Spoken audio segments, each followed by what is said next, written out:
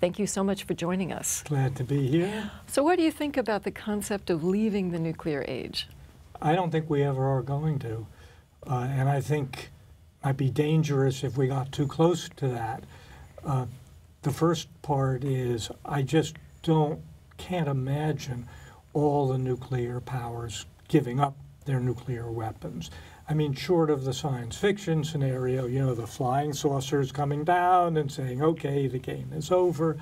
Or even, I think, if there were nuclear use, which is not to be excluded, especially on the Indian subcontinent, I don't even think that would lead all the states to think this is just too dangerous.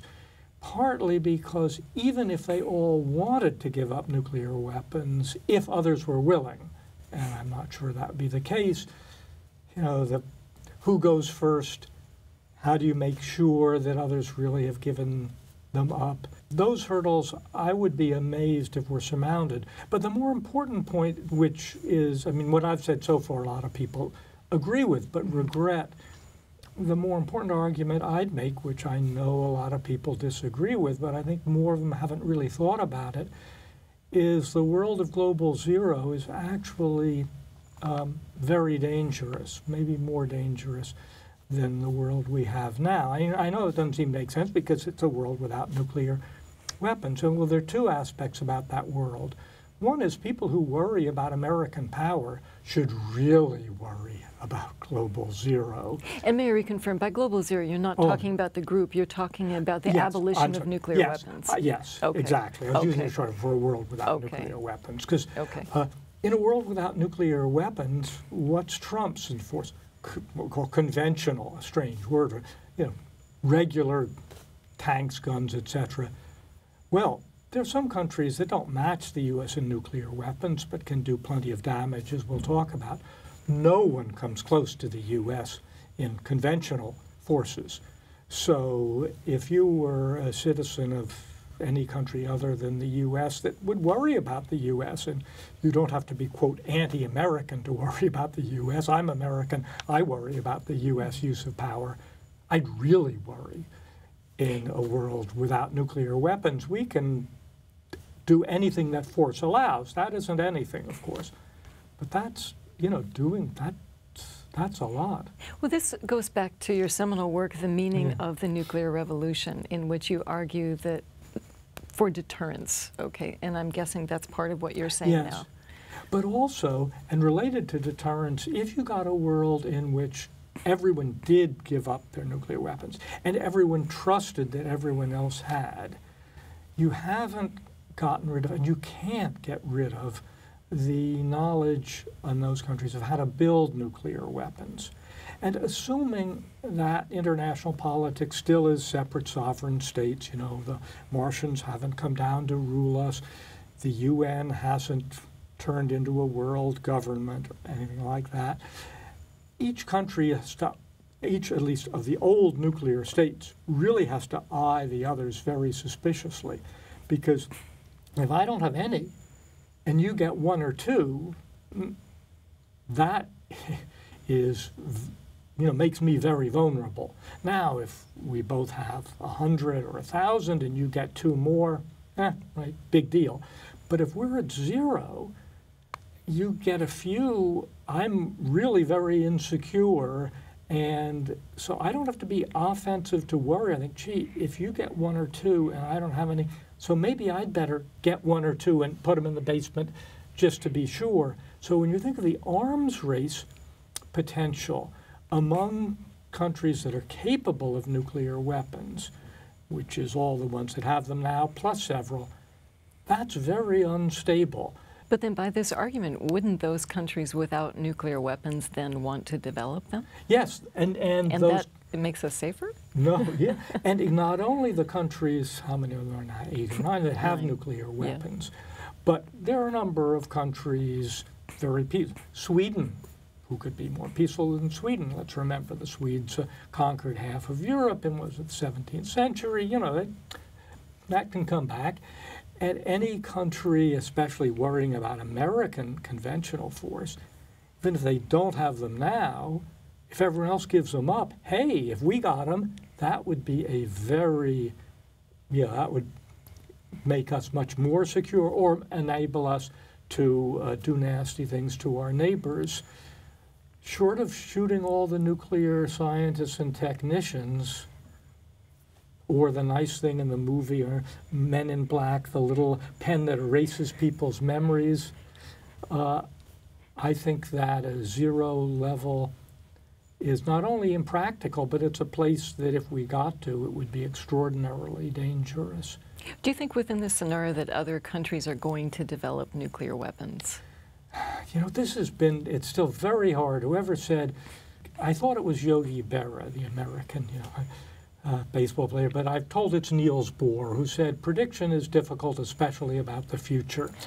What we know is that ever since the nuclear era started, we've over-predicted the rate of proliferation. Almost every president, almost every analyst looking has said, we're going to get at a much higher pace. I think more, unlike some people who think more would be better, and we might talk about that, I don't think that, so I would like to keep us where we are, if not roll back some countries. I'm guardedly optimistic that the nuclear deal with Iran, if it holds, I think it probably will, but no way to tell, that I think means you won't see other countries in the Middle East going for nuclear weapons. And if North Korea doesn't test a lot more or build a lot more, and I worry because I think they will, then I think Japan is not going to go nuclear. And, we're barring unforeseen circumstances, they always occur. It's hard to see who's next in line. What country would have the strong motive from either security, domestic pressures, pride, which are the three main drivers. I don't see the next ones in line. And although, as I said, prediction is difficult, we always knew who the likely candidates were. We were wrong that a number of them would get weapons, but we haven't seen cases where sort of out of the blue, oh my God, we never thought X country was going to get nuclear weapons, and now it has. So I'm guardedly optimistic that we won't see the spread. But I should say that a marvelous political scientist, friend of mine, Kenneth Waltz, the leading American theorist of international politics, who was very perverse. He always liked making arguments that disagreed with everyone else. And he argued proliferation would be good for the world. Why? Because he said nuclear weapons really stabilized Soviet-American relations, and we should talk about that briefly and what it means for the future. And if we accept that, he said, well, it'll have the same effect in all other pairs. And he argued some validity, but debatable, that relations between, say, India and Pakistan have been much more stable since they both got nuclear weapons. It's true, there have been no war since they both had weapons. Been some terrorism, some slightly scary things, but those scary things didn't lead to war, whereas they might have before. And Ken even argued in an infamous article in Foreign Affairs that if Iran got nuclear weapons, it might make the Middle East more stable, again, by perpetuating mutual deterrence. I think that argument has a number of things that are wrong with it. It's an argument of a type academics like, because you know it's wrong, but you really got to work to show that it's wrong. And then when you show that it's wrong, you realize, well, maybe I'm wrong. Maybe he really is right. I don't think so. But it's a good academic argument. But the whole idea of mutually assured destruction as somehow creating peace just seems so oxymoronic. It does. And I've argued in 2 of my books that really is right. I don't think for a minute I can prove it. But the counterintuitive logic isn't so crazy. It's that in the old days with conventional weapons, even if they were quite destructive, someone could win a war. I mean, the U.S., Britain, and France won World War I by almost any definition. Say it was a mistake to fight it. There are lots of things to argue about. But in the end, it's hard to dispute that we won. And again, the Allies, including, of course, Soviet Union, won World War II. If both sides not only have nuclear weapons, but have what we'll call mutual second strike capability, which simply means the weapons are numerous and, most important, secure enough so that they can't be destroyed in an enemy first strike, what that means is quite clearly, if there's a nuclear war, both sides lose. Each side can destroy each other. The whole world loses. Yes. Yes. And in some scenarios, actually, the whole world, through what they call nuclear winter, could suffer. I mean, it could really wipe out mankind, perhaps. But even if that isn't right, at least the two countries that fight both lose, and they know they're going to lose because this is so clear. And you've never, and that is new with nuclear weapons. And that's why I didn't coin the phrase. I shamelessly took it from others who got there before me. Say it's a revolution because in international politics, especially in great powers, the engine of international politics is the possibility of winning wars. And even when states weren't fighting it, they were like teenage boys, to be sexist, and sex, right? They may not be doing it all the time. They're thinking about it all the time. So great powers were always thinking about the possibility of war, often planning for it, often trying to avoid it. But it was central to everything in their relations. But once you say, we can't win a war, they can't win it, they know it, we know they win it, they know it, it makes the world arguably much more stable, at least in terms of actually using the weapons. But it's weird because we really have a paradox. These weapons are very important for international politics because they can't be used. But how can something be really important when everyone knows it can't be used? Khrushchev, Nikita Khrushchev, he became first secretary of the Soviet Union, 54, got power. He said, at first, he could not sleep at night because he was in charge of nuclear weapons. And then he realized they'd never be used. And he said, and then I slept soundly from then on. But to play devil's advocate, for example, I mean, human error. And there have been, the possibility of an accident. The testing is so deleterious to health. So it isn't as if they are benign by any means. Well, there are several parts. I agree, and there are several parts. One, nuclear testing above ground. It was a big debate at the time. How dangerous? No one thought they were healthy. Not even any presidential candidates ever said that. But there was debate on how unhealthy, but certainly it was not good. And of course, then we agreed, testing underground, and even the new nuclear powers generally tested underground. Then there are accidents of two types. One is, if you will, a pure accident, someone, if you will, smoking around a bomb. And there's some pretty horrendous stories in a recent book that mostly are public, but he had a number that we didn't know quite as much about. Near misses? Yes. By physical accidents, fires in planes carrying bombs. There's a lot of effort to try to make them very safe. But so how can we say we're safer and more secure with this? Well, there's still a chance, and you're absolutely right, because even on the pure accidents, you can't fully test the things, and if you make them 100% safe, you can never fire them. And there was one case, our first generation Polaris warheads, these are the submarine launch warheads, the safety measure was great. Turned out 5 years later, we learned the warhead would never go off because the safety measure, was so good it was not going to allow the missile ever to be fired or the warhead ever to go off. So you've got that, and then you've got several different kinds of human accidents. Exactly. Like take India and Pakistan, which I think Clinton called it the most dangerous place on earth. Neither Indians nor Pakistanis like that. That's one thing they agreed on. But Clinton was right. That is still the area where nuclear war is most likely. And one of the scenarios is unauthorized use in the Pakistani army, especially coming out of domestic unrest. Mm-hmm. Another is a coup by Islamic militants. Pakistanis tell us not to worry. They've got it all taken care of. Worry. You know, I mean, it could also be argued that just the culture of secrecy around nuclear weapons also does not give comfort.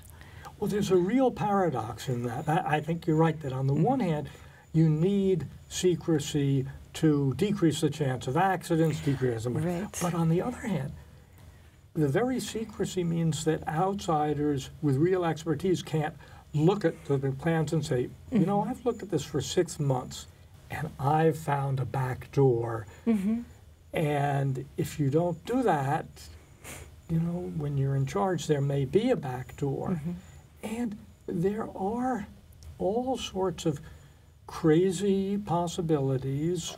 One thing, again, with especially the U.S. and Soviet and Russia, or India and Pakistan even more, if you think you're about to be attacked or under attack, you're more likely to launch preemptively.